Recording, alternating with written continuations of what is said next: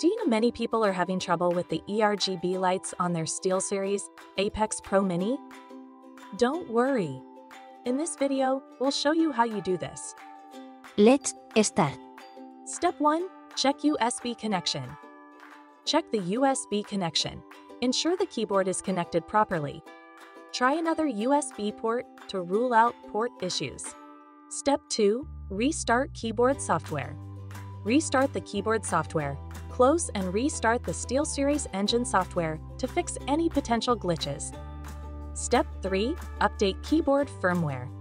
Update the keyboard firmware. Look for any available firmware updates and install them to resolve software bugs. Step 4. Reset keyboard settings. Reset keyboard settings. Restore the keyboard settings to default to fix any customization issues. Step 5. Test on another device. Test on another device. Connect the keyboard to a different computer to determine if the issue is with the keyboard or your PC. By following these steps, your keyboard's RGB lights should be back to working perfectly.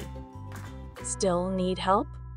Visit our website for the complete manual. There you will also find questions and answers from other SteelSeries users. Did you find this video helpful?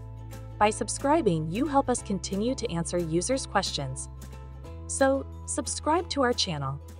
Thanks for watching, and see you in the next video.